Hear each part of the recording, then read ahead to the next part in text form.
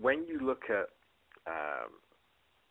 the way that coaches in the U.S. teach now, has that changed? Oh yeah, I definitely do.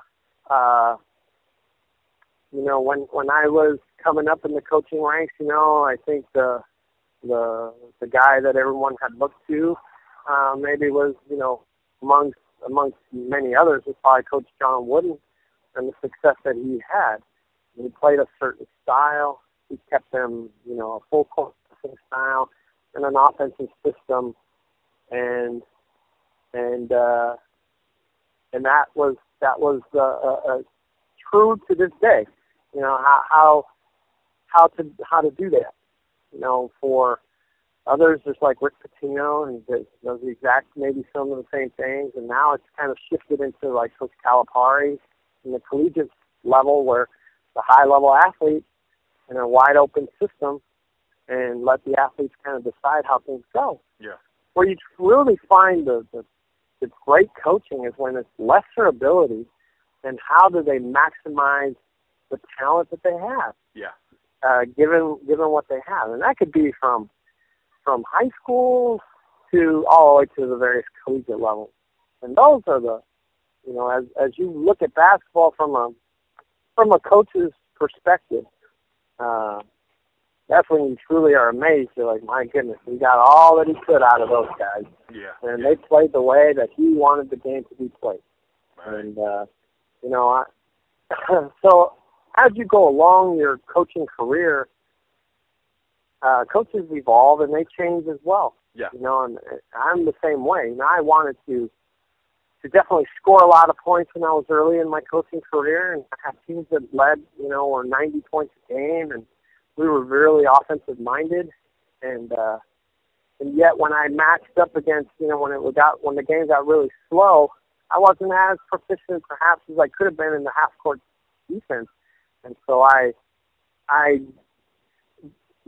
applied almost all of my attention to that, so that I could get better at half court defense, and I sought out people, and I found guys like Coach Bob Kloppenberg, who was considered one of the gurus of defense, and I invited him over to my practices, and he came out, and he completely opened my eyes as to how it wasn't the concept, it was how to teach it.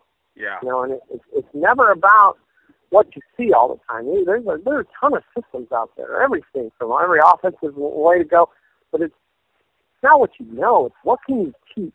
Yeah. And that's what I really wanted to get down, and I learned it, and I learned it well, and made some of my own adjustments based on my own personnel, and became very comfortable at half-court defense.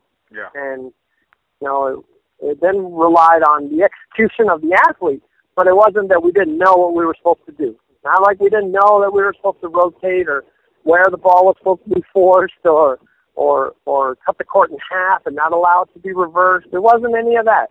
Those were the basic fundamental concepts that were there now, and then it was up to the athletes to do their part and to try to stop it. And that's where I felt that I was gaining an edge. And then I could shift my attention then onto some offensive system, and when I wanted 5 players to touch the ball. I saw the success that Phil Jackson and Tex Winter were having, and everybody starts saying, my goodness, the triangle is so complicated. And I initially thought the same thing. And then I one day started to devote more time to it, and at Oregon State I invited Tex Winter to come up and conduct a clinic, along with Bob Kloppenberg, and we spent time together, and I really realized, he gave me the Laker playbook, and essentially it was like, there's really not a whole lot to this, and people make it seem like it's very complicated, but it's really not. Right. And I started to adopt more things, and then I thought that I could implement it into a secondary break and not ever stop. I didn't like teams that stopped. I wanted to keep the flow going consistently, and I used that same concept. It worked for me. Yeah. And And therefore, I had my own system and style of play. Because I also saw during my time at Oregon State when I was with Jay John, he started learning from him about each possession mattered. Each possession was 0-0. Yeah. And, there was going to be one person who scored 1 point, 2 points, or 3 points. And, you had to defend it then. And that started to absolutely make sense to me.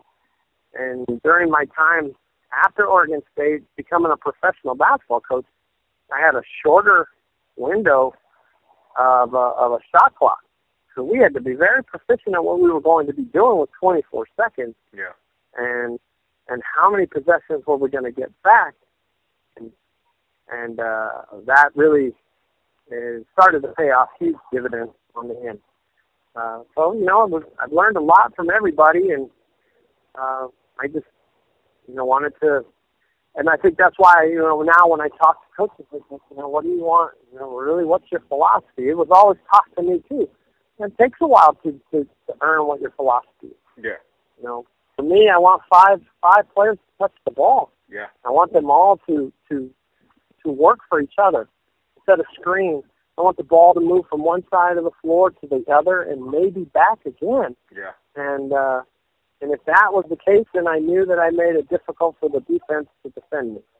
And then consequently on defense, I want to cut the court in half and force the baseline, and therefore I knew I had two more defenders on that side, with the baseline, and these were just things that I just kind of developed along the way. But if you'd asked me that early in my career, I couldn't answer it. And but these are all like kind of learned experiences, and I think that's really what coaching is all about. I send out basketball information to coaches every day, and they want defense, or they want offense, and I tell them, you got to be more specific. You got to tell me really what you want. Yeah. Because there's thousands of things out there. Yeah. And and so, I also caution them. I'm like, you can read all this stuff. It'll take you a month to read it all. Yeah. But it's about what you believe in and what you're going to teach. Because this is how you believe you want to play this game. And if so, then those that you're teaching will believe it too. And they'll play that way. And that'll be better for you, in the long run. Even if you lost the way that you wanted to play the game.